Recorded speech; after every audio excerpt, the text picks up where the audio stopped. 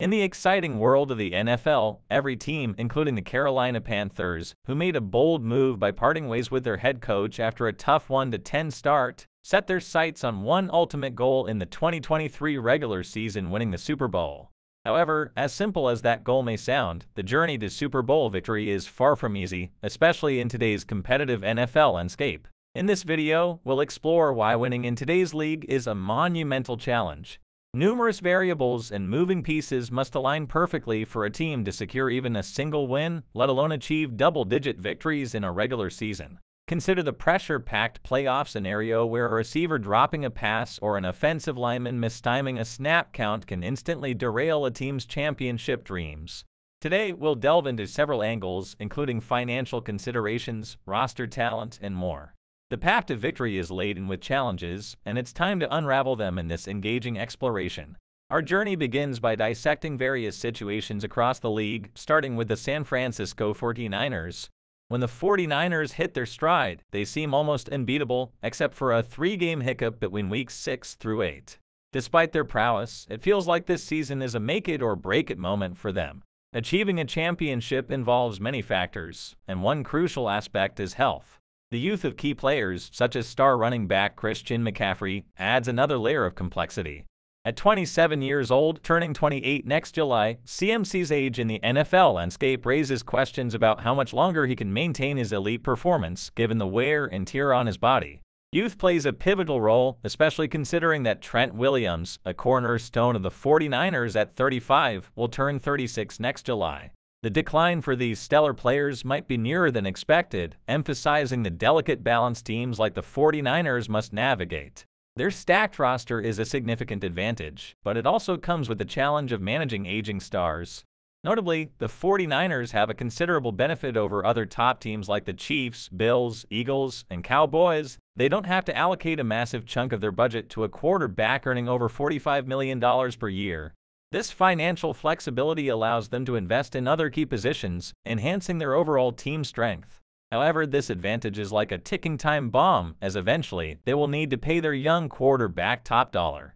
In today's NFL, winning is a race against time, capitalizing on the window while a talented young quarterback remains on a team-friendly deal. The challenge is to achieve greatness before the inevitable financial reckoning arrives. Stay tuned as we unravel more insights into why winning in today's NFL is an intricate dance of talent, strategy, and financial prowess. Let's dive into the details. Now let's dive into another aspect concerning the San Francisco 49ers, particularly regarding Christian McCaffrey, CMC, and Trent Williams. If the 49ers don't clinch the Super Bowl title this year, we might witness just one more good year from each of them. While we all hope CMC defies the odds and enjoys another 5 healthy and outstanding years, the reality is, in today's NFL, longevity is a scarce commodity. In the aftermath of potential decline or injury, 49ers general manager John Lynch would be on the lookout for the next cost-effective replacement. This underscores the constant struggle teams face, choosing between a rookie player earning $2 or $3 million per year and an aging veteran one snap away from a season-ending injury that could cost $25 or $30 million annually. Though rookies aren't immune to injuries, the financial impact of losing a lower-paid player is considerably lighter than losing a high-priced veteran. This dynamic becomes even more crucial when considering quarterbacks, who often carry hefty contracts. Despite having faith in the 49ers leadership, it feels like a now-or-never situation for them. Failing to secure the Super Bowl victory this year might cast a lingering cloud over the team, suggesting they're good but not championship material. Consistent playoff appearances are commendable, but the ultimate goal is hoisting the Super Bowl trophy. Shifting our focus to the Buffalo Bills, their recent journey epitomizes the challenges of achieving sustained success in the NFL. Despite a heartbreaking loss in the 2021 season, they bounced back in 2022 with an improved record of 13-3.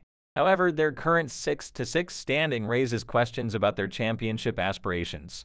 The 2023 season outlook suggests that making noise in the postseason is feasible, but the daunting task of winning 3 consecutive road games to reach the Super Bowl, especially in the competitive AFC, seems nearly insurmountable.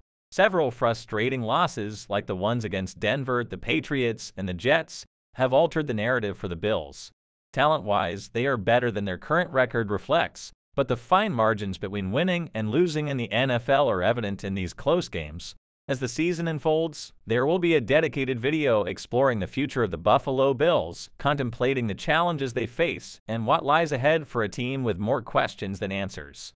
Join us as we unravel the intricate stories behind these teams, showcasing the delicate balance between talent, strategy, and the unpredictable nature of the NFL. Let's explore the paths these teams navigate on their quest for football glory. As we continue to dissect the challenges faced by NFL teams, let's turn our attention back to the Buffalo Bills. While they undeniably possess playoff-caliber potential, there's a looming possibility that they might miss the playoffs altogether. This brings us back to the core question: why is winning in today's NFL such an elusive feat? Looking at the Bills' situation, both safeties Micah Hyde and Jordan Poyer may depart in the upcoming offseason. From a strictly football standpoint, dealing with Von Miller's $23.8 million cap hit next year, combined with him being 35 years old, poses a significant roster-building challenge. The Bills are essentially stuck with him, as cutting him would cost a staggering $32 million. This predicament highlights the critical nature of consistently successful draft picks. Unfortunately, the Bills' 2022 first-rounder Ka'ir Elam has been a disappointment, labeled as a bust and frequently benched in 2023. Gabe Davis, expected to step up as a number 2 receiver, hasn't quite fulfilled that role. In today's NFL landscape, when you believe you're on the brink of greatness for the next 4 or 5 years, it's practically a different lifetime in the fast-evolving league. The Bills face the challenge of resetting their roster at numerous positions in the upcoming offseason to infuse youth. While it's premature to rule them out for 2024, a full offseason away, replacing 8 or 9 positions in one offseason and winning the Super Bowl is a monumental task. Buffalo finds itself in a perplexing position from a roster-building perspective, a good team that showcases moments of brilliance yet struggles to maintain consistency. Reflecting on their journey from a preseason Super Bowl pick to the current state, the Bills' outlook is less rosy than anticipated just 15 months ago. Their performance swings between displaying championship-caliber prowess and struggling to find their footing, presenting a complex puzzle for the franchise. Shifting gears to Pittsburgh, the Steelers find themselves in a challenging situation, particularly at the quarterback position. With 25 games into Kenny Pickett's career, his 13 touchdowns and 13 interceptions raise questions about his long-term viability. While it's true that Matt Canada's coaching may have impacted Pickett's performance, there are instances where he misses crucial reads or makes questionable throws. The Steelers face a dilemma: stick with Pickett and hope for improvement, or explore other options for the future. Defensive stalwarts like T.J. Watt, Cameron Hayward, Minkah Fitzpatrick, and Alex Highsmith understand the urgency of winning now. Watt, in his 7th season at 29 years old, has yet to taste playoff success, and time is running out for these elite players. As we navigate the intricate landscapes of Buffalo and Pittsburgh, the challenges underscore the constant balancing act teams face in the dynamic world of the NFL. Join us as we delve deeper into the complexities of roster management, the quest for the right quarterback, and the aspirations of teams aiming for football glory. As we wrap up our exploration into the challenges facing NFL teams, let's ponder a critical question for the Pittsburgh Steelers. If you were Omar Khan, the Steelers GM, would you consider parting ways with Kenny Pickett? Is it time to explore trading multiple first-round picks for a more seasoned quarterback? And if so, who would be the ideal candidate? While the Steelers currently boast a winning record and have the potential to reach 9 wins this season, the overall direction of the team seems uncertain. Head coach Mike Tomlin emphasizes the standard of excellence, but the Steelers find themselves in a precarious position, neither dominating nor at the bottom of the league. This no-man's land is far from an ideal place, as they consistently outperform the worst teams but struggle against true contenders.